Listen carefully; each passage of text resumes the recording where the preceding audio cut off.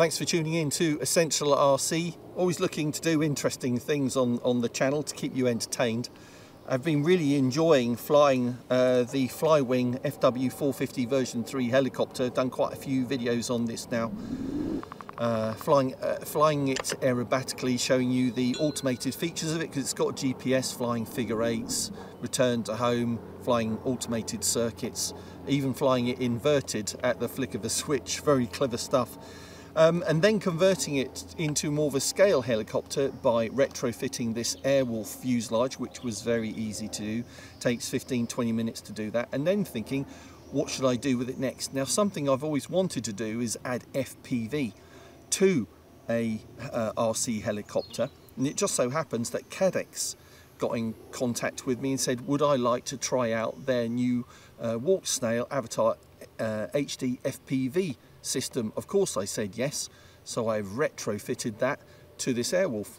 So starting off by looking at how I've installed the video transmitter and camera inside the fuselage. So let's take off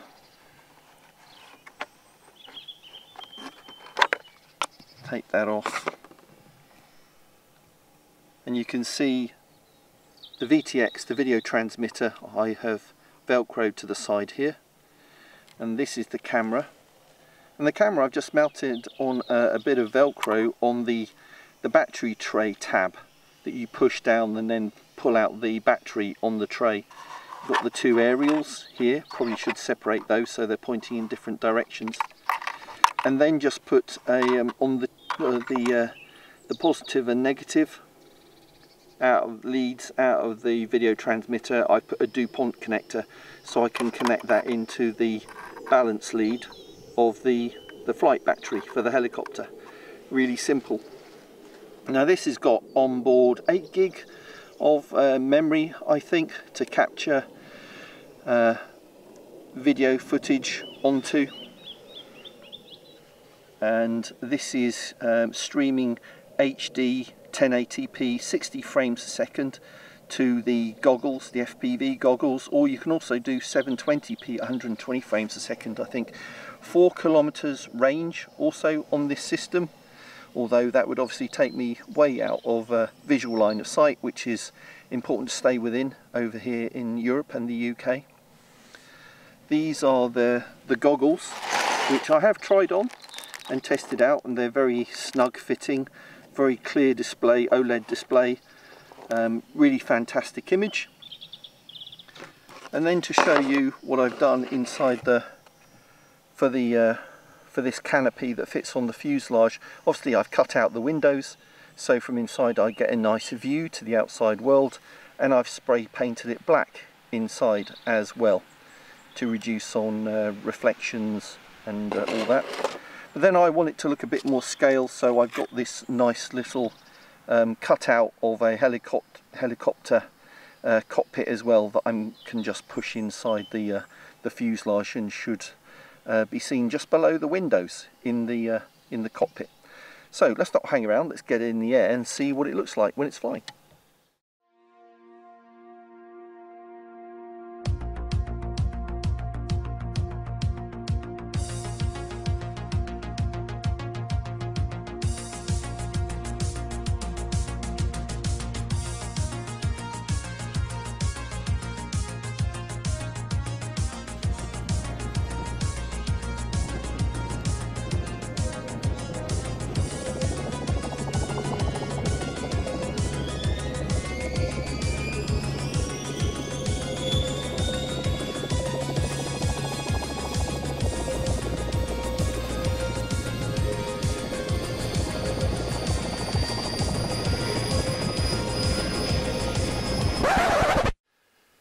Right, so that did not work. I have to say I was feeling quite queasy after about 30 seconds because of the vibration.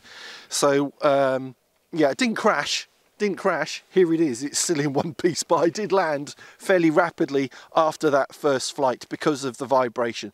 So Jay's on camera today. He couldn't come down that first day that I flew it, and we had a chat, and Jay's got some ideas as to why I got that vibration.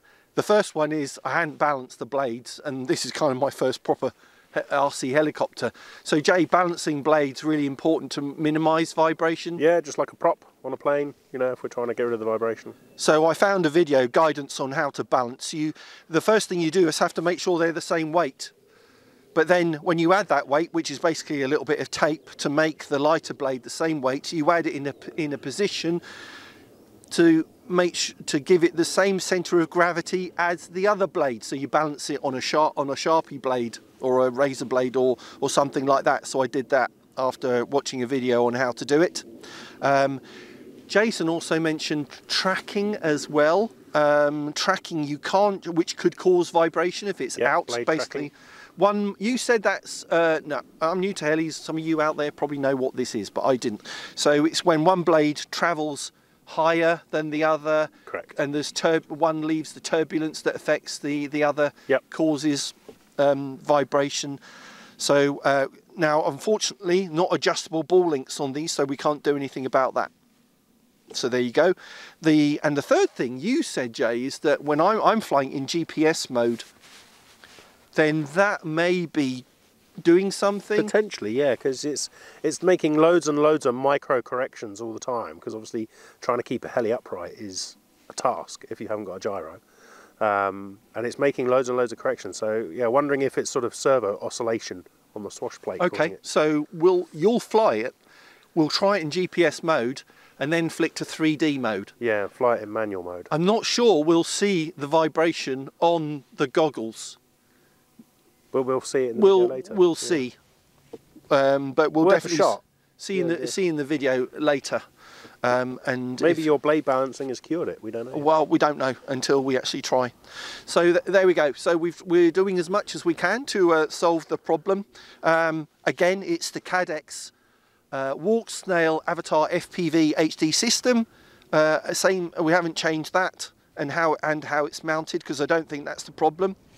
So we're going to get Jay to wear these and fly it and see how we do. Let's go.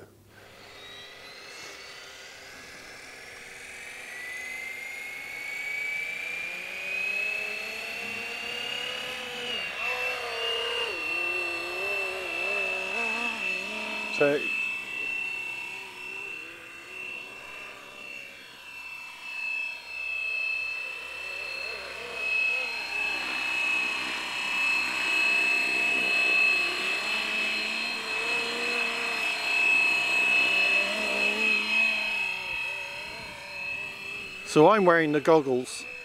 Let me have a quick look. You check the vibration out. Yeah, still vibration. Is it? Can you try, do you want to try it into... Yeah, hold on. Oh, that's even worse. Is it worse? Yeah.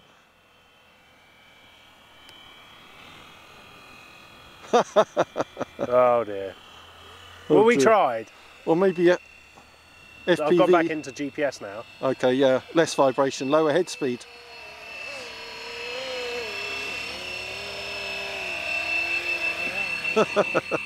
That's a shame, huh? It is a shame. So it's still a balance issue, I think, then. Yes.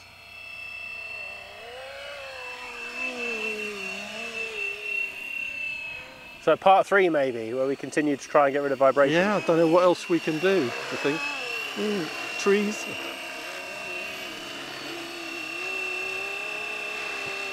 What do we do then, Don? Land. Land, alright.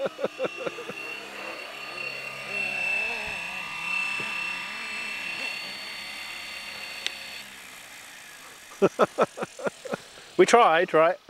Well, okay. So I think it was a little better. A little bit better, but not a lot. So yeah, that didn't work either. How frustrating. So it was even, Jay, even when you were flying it and you went into 3D mode, the head speed went up and it was even worse. The vibration got worse, yeah. I actually threw up a little bit in my mouth. No, I'm joking. It was terrible. So the one thing I hadn't done, because I was lazy, was left it velcroed, and now I have actually solid mounted it, glued it to that tab that is on that tray for the battery. And what they do give you in this Walksnail Avatar bundle is they give you this little mount here, and you said, Jay, that you said that's what drone pilots usually use. Yeah, that's to put it in a frame usually. Put it in a frame. So I've used it. I've glued that in, not the camera itself, obviously. So we'll give that a go and see if this is it. This is the third attempt, and if this doesn't work, then I don't think FPV on helicopters is a goer, to be honest. And I probably won't publish this video at all because it would be embarrassing. But here we go. Let's try it and see if we've got rid of the vibration just by solid mounting the camera. Alrighty, here we go.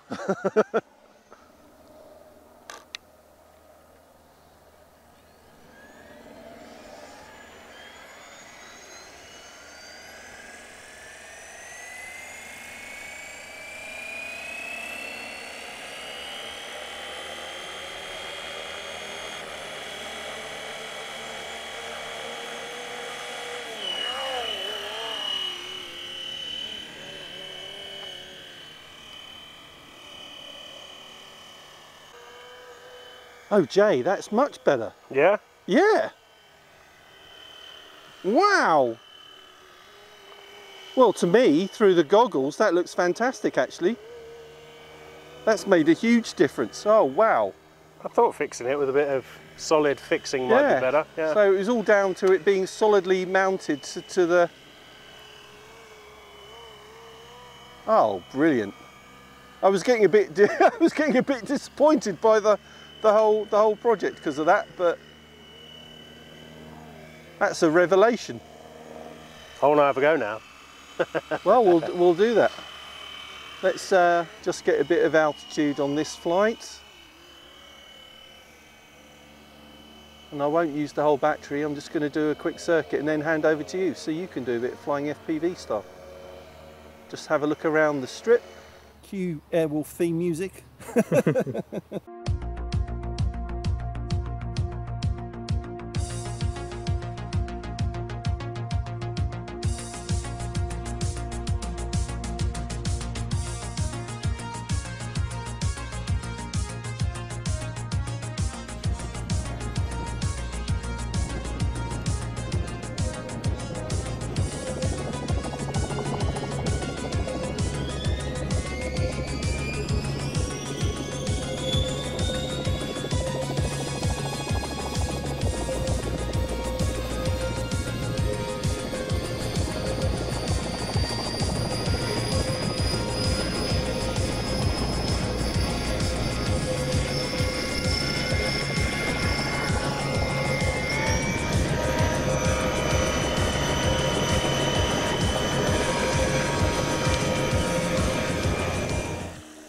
Okay, I'll swap you then. Wow. Yes. Third attempt, and got it sorted. So that was a test flight. I wasn't flying it FPV, but I did, while I was in the auto circuit, had a look through the goggles, and it looked much, much better. So now let's give it to Jay, and he can go and take it for a bit of long range flying.